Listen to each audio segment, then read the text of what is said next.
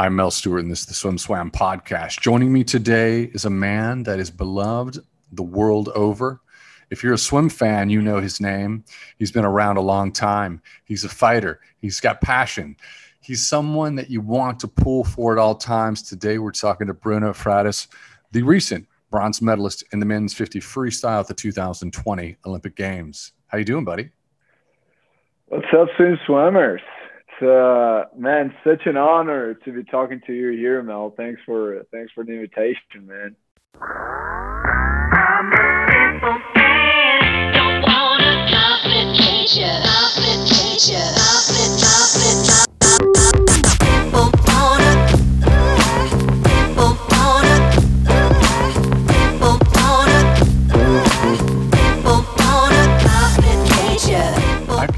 Explain to people a little bit of what you're like in terms of my personal experience. And there's one sprint event that we go to. It's up in Kentucky. It's a pro race. It's entertainment. It's fun. But I was able to rub shoulders with you and spend some time with you. Whenever I've engaged you in text message or any sort of communication, anytime I've ever talked about you, I've always referred to you as a swim star. And you said, "Not yet." Not yet, Mel. You would always correct me. What did you mean by that? I don't consider myself a swim star. In my mind, every time I look in the mirror, I see that same kid that loves to swim and still chasing goals bigger than life, you know?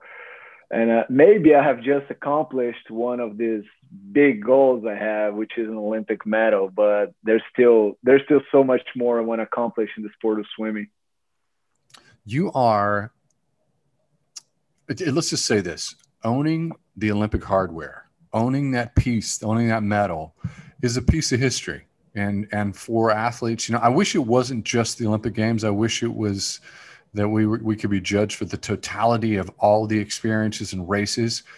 And it wasn't this one moment, but it is. And now you've got your piece of history. Are you feeling the love personally? And are you feeling it back home in Brazil? I don't think I have an exact notion of the appreciation that it's coming from Brazil. Of course, I came straight from Tokyo back to Fort Lauderdale, Florida, where I live with my wife and dogs. And I haven't had the chance of going to Brazil just yet. I was just talking with my agent at the phone earlier today and trying to find the opportunity to go to Brazil and feel a little bit of this love as soon as possible, because it's just something, the amount of messages, the amount of love I've been receiving from back home is just crazy. I mean, I could imagine that earning an Olympic medal would bring such feedback, but when it comes, I mean, when you feel it for real, it's just overwhelming. Yeah, it is. It's you've got a long storied history, and I do think anybody that knows you really likes you as a person. And I appreciate that. Thank you. Yeah, I think that what people don't realize when they're not talking and they're not hanging out among elite athletes is that everybody gets close. The world is very small. We all know each other. Everybody knows everyone. But I think that rolling into Rio in 2016, I think that you had a lot of people, U.S. fans around the world, your own peers. They really wanted to see and expected a performance in 16. They felt like you were coming on fast. Does this feel like redemption from 16? It does feel like redemption. Coming to Olympic Games, I think I had the first or second time in the world ranking by that time going to the Olympics, and a medal felt almost certain. Not so much myself. I didn't feel that so much myself, but the rest of the team, and as I said, the peers and everybody who was following and rooting for swimming in Brazil, and that didn't happen. So the disappointment in Rio was, again, it was not so much a disappointment for myself, but I felt like I let down a lot of people. So coming back home with a medal after Tokyo, it's almost like I was able to apologize for things that didn't happen in the past, and now I'm able to give this gift to my community, to my country, to everybody who's been with me along the way. For context and perspective on the run up to 2016, you came onto the scene pre 2012. You went to the London Olympic Games.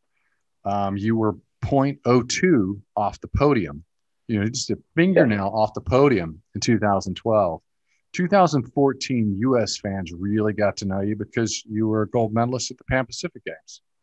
You won. Unpacks, yes. Unpacks, excuse me. Yeah, Unpacks. And it's World Championships. You had the bronze medal. In 16, everybody, even if you're from another country, you're like, God, I want to see Bruno do well here. I know the disappointment of going to Olympics and not having the Olympics you want. I had that experience. It took me years to overcome it. I think there was depression. There was a lot of weight.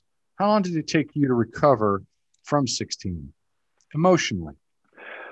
Yeah, it was not only a Olympic disappointment, but it was a home Olympics disappointment. I think that nothing can possibly get you ready to stepping on the deck of an Olympics final and having that entire Olympic stadium just chanting your name, and you have your family and you have friends. I mean, I was born in Rio in Rio State. So that was my home state. So that had some weight to it, so I just wanted to give it back to people, all that love. I just wanted to give a medal back. But coming out of Rio, it was the same thing. It was depression. It was a feeling of disappointment, a lot of bad feelings. It took me about 6 months until I realized that I didn't want to finish my career that way, because of course after such disappointment, you're obviously considering retiring, right? And it took me about 5 to 6 months until I realized that myself and my career deserved a better ending if it was supposed to end, right? Your recovery was okay. I understand the depression after a big disappointment. And on such a personal platform and a personal stage, your home country. But you wouldn't have known it at the 2017 World Championships. 2017 World Championships, you were on. That was your personal best time. I don't think that you even have gone faster than 2. You went 21:27. Is that correct? Yeah, that's my PB. That's my PB to this day. Yeah, that's a lightning fast swim. That's I do want to make, and it's silver medal, great swim. But it brings up another thought when I think of you. And this might not be fair. You might be like, Mel, I hate you. I don't agree with this. But I think pound for pound, you might be if you're not the greatest, among the handful of the greatest sprinters that has ever lived. Because you got muscle, you're a big guy, but you're not the tallest guy. It's just what it is. I mean, I had every opportunity you can think of making it an excuse out of it, and you talk about being the greatest pound for pound sprinter, but that's just not the way swimming works. The way swimming works, whoever puts their hand in the wall first, it's the greatest, it's the fastest, is the champion. So I'd rather not use that as an excuse and instead finding ways of just swimming faster and keep improving. I mean, as you mentioned, my PB, it's from 2017 swim. And just recently, a couple of days ago, me and Michelle here and Brad, of course, we made the decision of going 3 more years towards Paris. So we definitely want to place a few more PBs heading towards my 4th Olympics. And it's and you just dropped it. So you work remotely with Brett Hawk, as I understand it.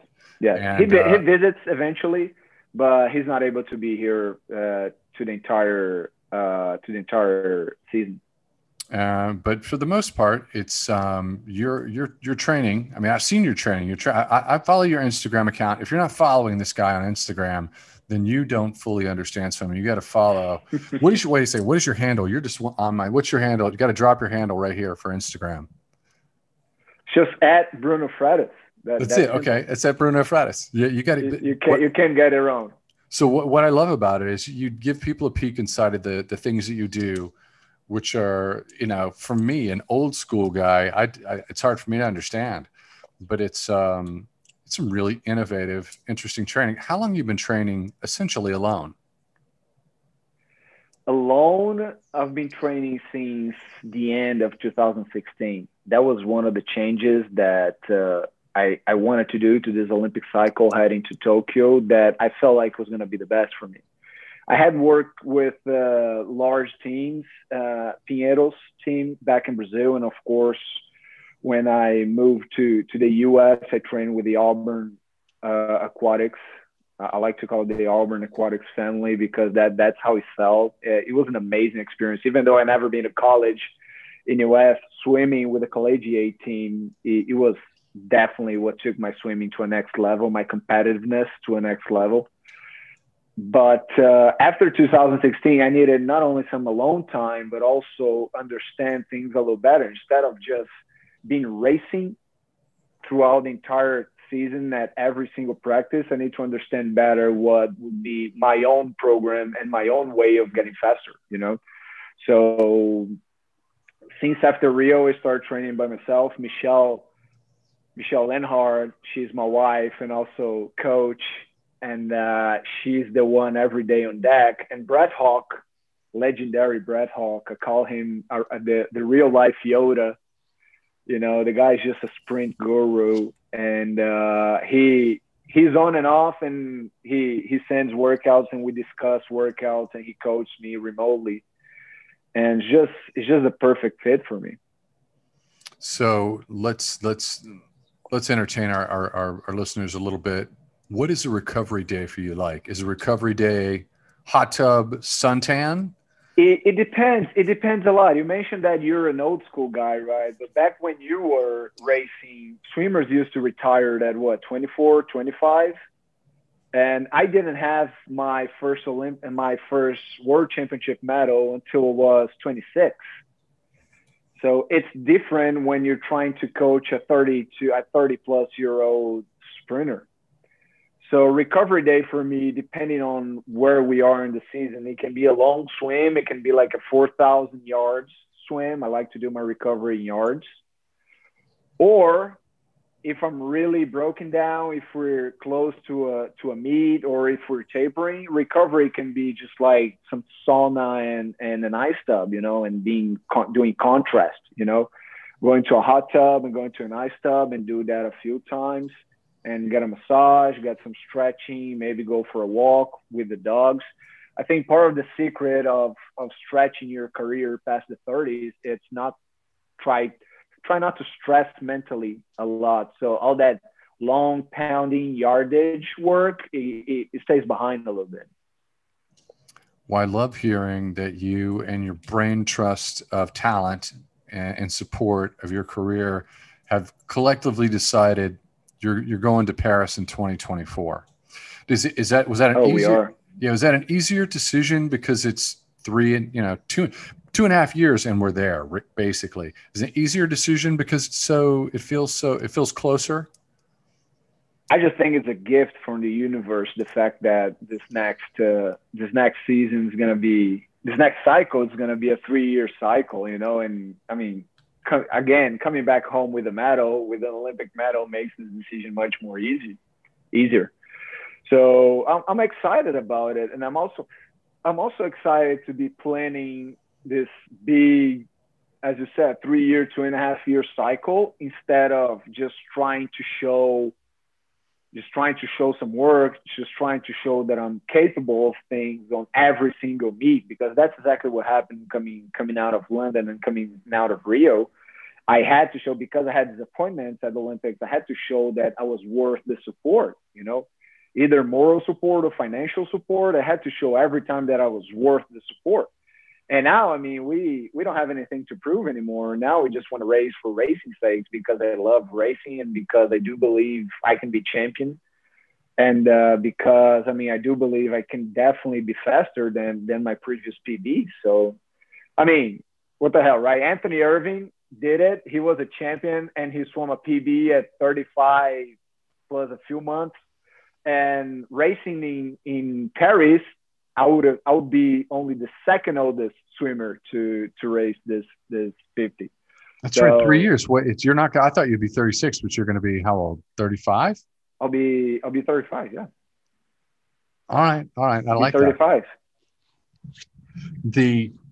It's also Paris. I think Paris has an allure, and it seems like a city that you fit into really well because you've got a lot of style. And it's if I've ever been to a meet, you see you walking out after the competition is over. You always look like you're dressed the best of everybody. I think that's maybe it's that Southern Florida look, but I don't know. I just like, it's just a way of me expressing myself. I like to look good. You feel good when you look good, and yeah, maybe we can match something to the Parisian feel, to the French vibe.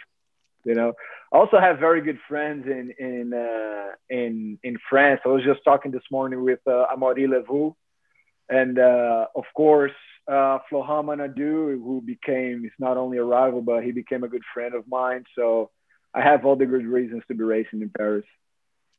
You're an athlete that everyone wants to watch, and it's because you always get TV time. You're always in the medal hunt. Back to 2012, barely missing the podium, but you've been so consistent. And you're consistent about what you want. You state, hey, this is why I'm here. This is what I'm doing.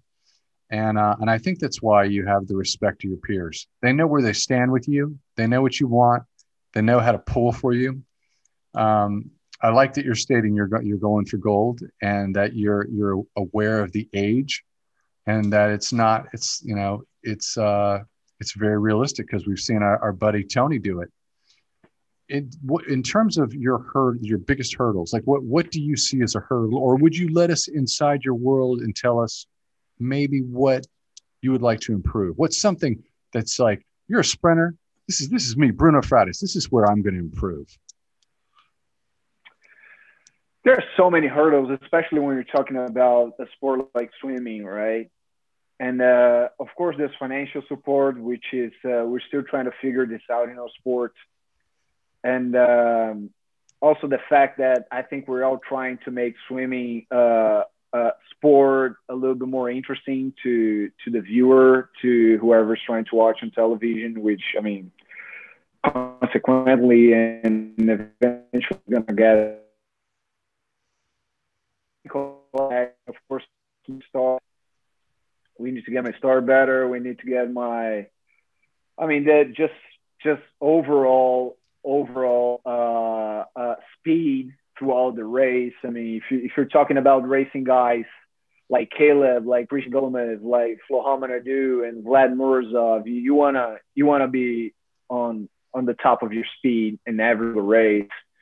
And being 35 years old on my next Olympics, there's only one guy we know have done before, and maybe a couple, but we're just gonna have to figure out training and resting and being injury free for the next 3 years as we go. So I'm looking forward to figure things out, with Brad and Michelle and on my team. 50 free is a nail biter. It's that race that makes you nervous no matter what. Sitting there watching it, your heart's like a jackhammer in your chest, because everyone knows that if you make one mistake, that costs you medals, it costs you the podium. Take me inside the ready room. Can you give anyone an idea? Can you give our listeners an idea of what the ready room is like when you're standing among men ready to walk out for a 50-meter freestyle? To me personally, it's pure fun, honestly. Just staring at people and start reading people, and sometimes we goof around. I think every call room, but the 50 free is just because of the sprinter personality. It's just good old dudes being dudes, and for me, it's pure fun. I like to talk. I like to chat at the car room. I'm not the type of guy that's like extremely focused and poker face. Sometimes I slap myself. Sometimes I talk to people. Sometimes I listen to music. Sometimes I sing. Sometimes we're just commenting whatever's happening on the races before hours. So it's for me, I've been in the circuit for so long. I've been in the sport for so long that I just try to enjoy and appreciate every moment, because it's just for me, it's just beautiful. And it came down to being thankful for even being there. You know, there's a part of it that, yes, you earned it. Yes, you worked for it. And I mean, at least myself, I'm doing something that it's unheard of, swimming 91, 24s, 21s before, and just being that consistent. And I don't know how many swimmers in history have done 3 straight Olympic finals in the 53. I'm sure, like, for how I'm going to do, Gary Hall, just like guys that don't even dare to put myself in the same level. But on the other side of it is just being thankful, you know, as you mentioned before. It's just, there's a pandemic happening. A lot of people are not even able to watch this Olympics. And there's a global crisis going on. And yet you're blessed enough to be there doing what you love at the biggest of stages. So especially in Tokyo, for me, it came down to be thankful about for the opportunity of being there, you know? Agreed. 100% agreed. And shame on me, because Braden Keith sent me a text message and said, "You're talking to Bruno." He goes, "He's the most consistent sprinter in history." And but he was unsure about how many times you had gone 21.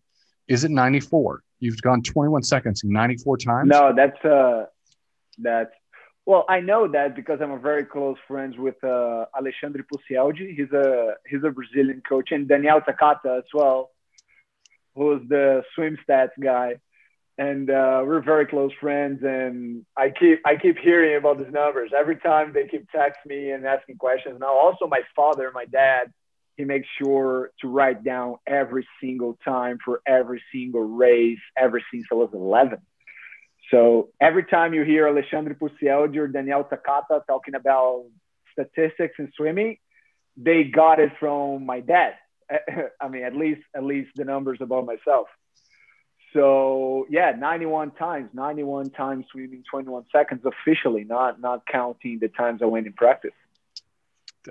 Just as a shameless shout out, Daniel Swimming Stats is a part of the SwimSwam ecosystem, because he's an incredibly smart guy. But now I'm hearing that maybe we should have engaged and worked with your dad. It sounds like your dad's on top of it a little bit more. I didn't know that's where Daniel was getting his intelligence. No. My dad can only give you intel about me, about Bruno Fratus statistics. I mean, Daniel has a much larger approach about everything swimming, not only my own races. You know what the beauty is, the culture of swimming in Brazil is something that I think, particularly in fans in the United States, feel close to. And it's because we've had so many great names come here and train. And it's something we followed at SwimSwam when we launched. Our co-founder and editor-in-chief, Braden Keith, he started out covering Brazilian competitions. He's like, swimming there culturally is it, and it matters here in the US. That's got to be something that you're proud of. And I hope that you get back and tour the nation. All right, you've got to, have you gone down to Brazil and done a series of clinics in the past? I'm that sure very proud of Brazilian swimming. We have a very interesting environment down there with the clubs and the national competitions and the national club championship. We have 3 national competitions a year, but there's a lot we need to learn from the US especially, and a lot we have to improve. And the opportunity for clinics and the opportunity for athletes to develop their image and their name and grow their businesses there, it's something that I'm looking forward to help improve over there. In the near future, if I want to see you race, where are you going to show up, buddy? Oh no, right now I'm thinking about resting, man. I have gone 10 plus years back to back to back. The only break I had since pretty much the 2011 Worlds in Shanghai before the London Olympics, the only break I had, I was either having a surgery to correct shoulder injuries or because of a shutdown, because of a lockdown due to the pandemic. So right now I just need some break. I need a break. I need some vacation. I'm probably going to stay out of the water for a couple months now. I'm going to be working some other stuff. And I mean, I plan on being on the next World Championship for sure, and whatever meet pops up in the beginning of the year. Probably we're gonna be going for some pro swim series here in the U.S. I always love racing those, and that's what's gonna happen. For most swimmers, and in swimming globally, people see a shoulder injury as a death sentence, but you're a prime example that is not. It's not the case. Is it? What do you do since you had shoulder surgery? What is the key thing that keeps your shoulders in place? Because you're putting enormous RPMs, pressure on your shoulders. What is it that you do that keeps your shoulders healthy? Yeah, and I'm a straight arm freestyler. Right. So I do a lot of straight arm freestyle, which puts a lot of pressure, not only on the shoulders, but also on the elbows. But it's just a lot of prehab, a lot of recovery, a lot of, it has a lot to do with eating as well. I try to avoid inflammatory foods the most I can.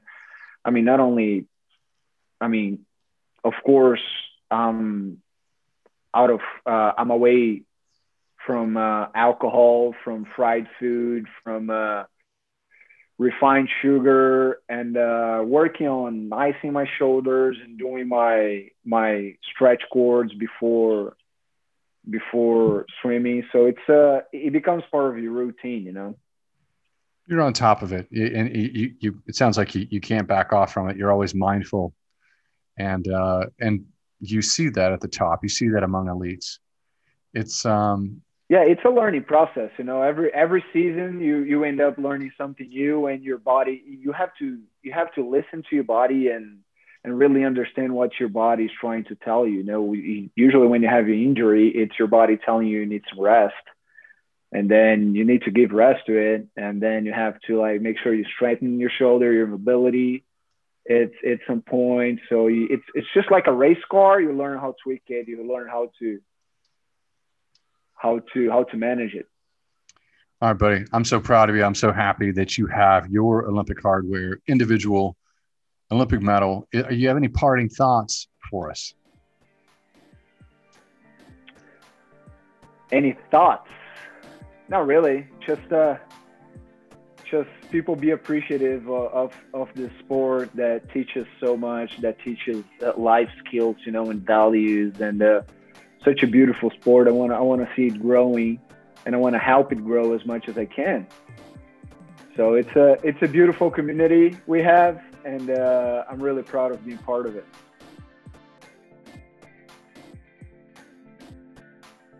You've been listening to the SwimSwam Podcast. Stay tuned for new episodes every week. You can take SwimSwam Podcast on the go by subscribing on your favorite podcast platform. Look for links in the description below, and be sure to subscribe to our YouTube channel for more videos as well.